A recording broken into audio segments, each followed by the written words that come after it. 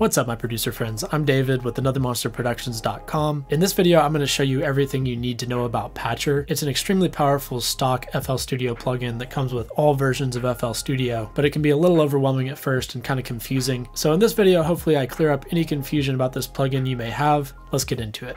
Okay, so here I am inside FL Studio 20. If you're brand new to music production in FL Studio, I'm going to cover a couple things that you need to know real quick. So first of all, FL Studio has a lot of stock plugins inside FL Studio that are going to come with the program that allow you to do a lot of really cool stuff. Now, some of these plugins are generator plugins, which means that they actually create sound. So these are going to be your synthesizers, various other plugins that may try and emulate various instruments, stuff like that. And inside FL Studio, if we go into this tab here, which is our channel rack, this is where we're going to be able to load generator plugins by clicking this button down here and then picking whichever generator plugin we want. Now, FL Studio also has effects plugins, and these particular plugins don't actually generate any sound, but they allow us to edit the sounds that we've created and add all sorts of cool effects on them. So an example of an effect would be like an EQ or a reverb or a delay, something like that. So if I go into my mixer, which you can get by clicking this button up here, we can route various generators, various synths, drums,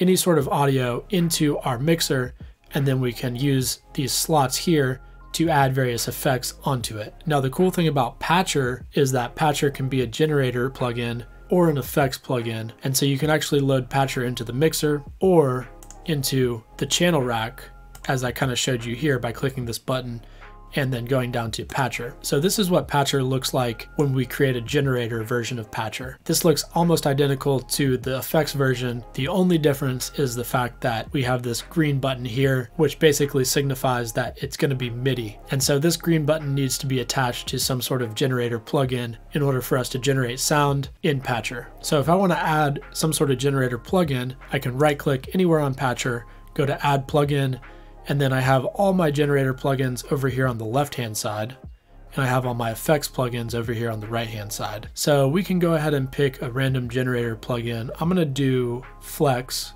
which is a newer plugin that FL Studio recently released. And now you can see that these lines appear. So I've got the green line going into Flex, and then the yellow line going to FL Studio. And that means that now if I hit our MIDI keyboard or our actual keyboard, we should be hearing something. So we've got some audio going on here now. If I double click on Flex, it actually loads up the plugin itself. I can go down here to tags, and let's just go ahead and click lead, and we'll go to all, and we'll search here for some sort of big synth lead.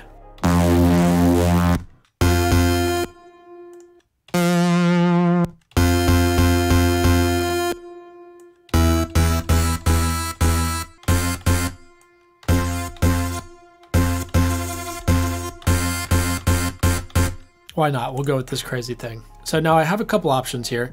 I can go ahead and add another generator plugin, and we can layer that together with this sound, or I can go ahead and start adding some effects and editing the sound that I already have. So I think what I want to do first is go ahead and right click, and we're going to add another generator plugin. So I'm going to go to GMS, and I've actually got some presets here in GMS. So if I double click, I can load up GMS. We can go up here to presets, and I'll go to my Dance Essentials, and we'll try Big Room Lead. And by the way, I'll be sure to leave a link in the description of this video to all of my GMS presets if you want to download them. It'll be a free download for you. So now let's take a listen to these sounds layered together.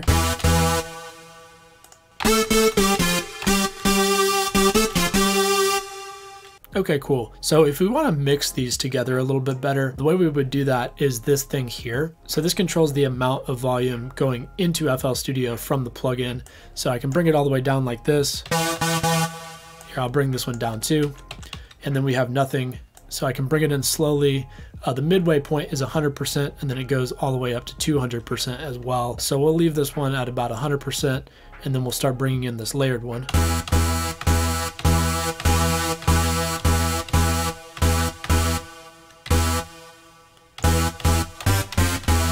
So I just brought that up to about 55% there, and I kind of like the way that that's mixed together. So now if I wanted to, I could add more generators on here and just layer a ton of sounds, as many as I wanted to. That's one cool thing about Patcher is you have literally unlimited amounts of plugins that you can add on here, and it is resizable. So, you know, if you run out of room, you can always resize it a little bit. But I think what I want to do for the sake of this tutorial is go ahead and add some effects on this and start processing it a little bit. So I have a couple options here. One option is that I could process these synths separately from each other. So I could have like an EQ on this one and then an EQ on this one doing something completely different. So in this way, Patcher gives us tons of control to really get in here and tweak the sound exactly how we want it to be. So how I would go about doing that, as you notice, right now both of these are automatically routed to FL Studio here. If I click on this button and just sort of drag this off and then let go, that'll go away, and I can do that with that one too. And then I can go ahead and add an effects plugin here. We'll just add a Fruity Reverb 2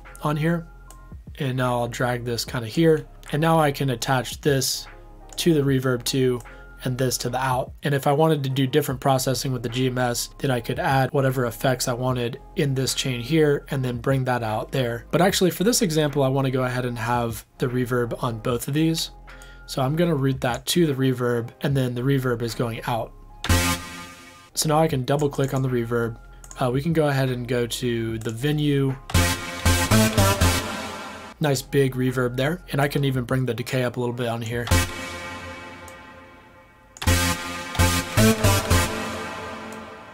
So that's actually kind of a lot of reverb. So what I can do here is create a button that actually controls the amount of reverb on the surface of this plugin. So this is where the surface comes in. So far we've been only in the map section.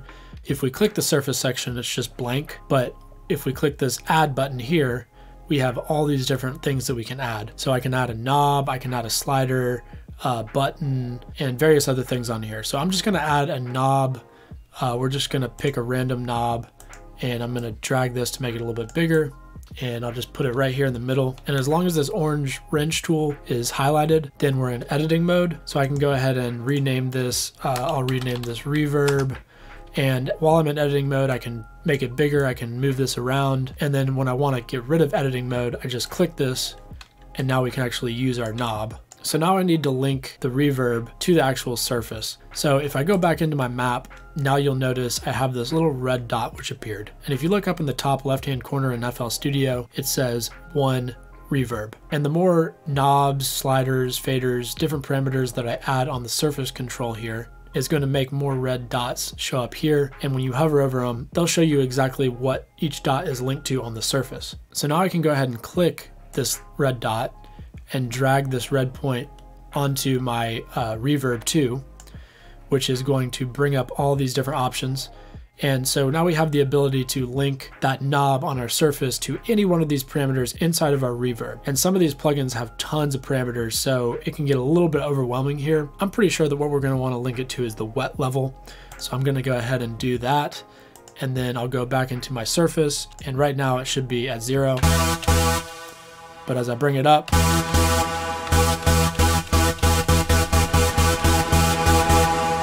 and then of course we got super reverb all the way up, but I can go somewhere in the middle.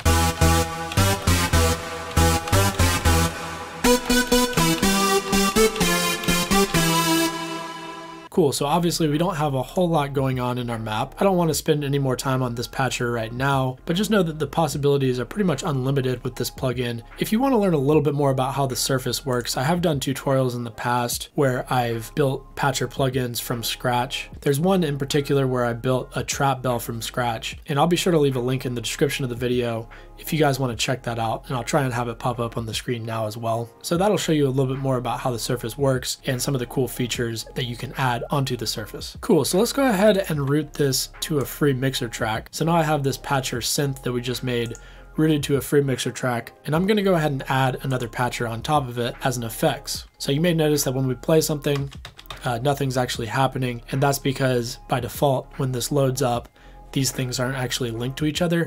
So we have to link these to each other if we wanted anything to actually happen. So now we have signal, and one big reason why a lot of people like using Patcher for effects is to do parallel processing. So let's go ahead and add Let's do a Fruity Delay 3 here. And right now it's not linked to anything. We still have our from FL Studio going to FL Studio, and I'm gonna bring another one going into Fruity Delay 3 and then going out. So now we should be able to hear the Fruity Delay 3. Now I can actually blend this Fruity Delay 3 in with the original because we have both signals going. So if I double click on my Fruity Delay 3, I can maybe tweak these settings a little bit. Well, maybe we'll add a ping pong delay.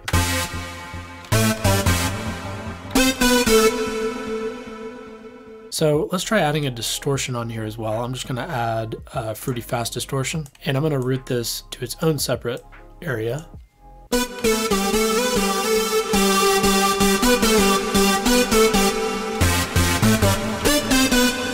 So this is sort of a more straightforward, easier way of doing parallel processing than having to route it to a separate channel within the mixer and going that route. Another option that I do sometimes instead of parallel processing is just use the mix level here. This is a similar thing to parallel processing. I'm actually controlling the dry wet of the signal. So in this case, if I brought this to like 50%, then we'd have 50% of the wet signal of this patcher coming through and 50% of the dry signal coming through. But anyway, back to Patcher. The effects version of Patcher is pretty much the same as the generator version. We've gone over the surface control and we've gone over most of the features within this plugin. Just like with most other plugins in FL Studio, we do have some other sort of options here. We can click this button to bring up a couple tools. We can click this button here to bring up a menu with some various options, so we can save a preset or we can load presets here. And one thing that may actually be kind of a good idea to figure out all the different things that you can do with Patcher is to load up some of these different presets and take a look. So let's see what 1K delay looks like. So our surface control looks like this, and then we can go into the map and we can see all the different plugins that they have going on with here. So let's see what this sounds like.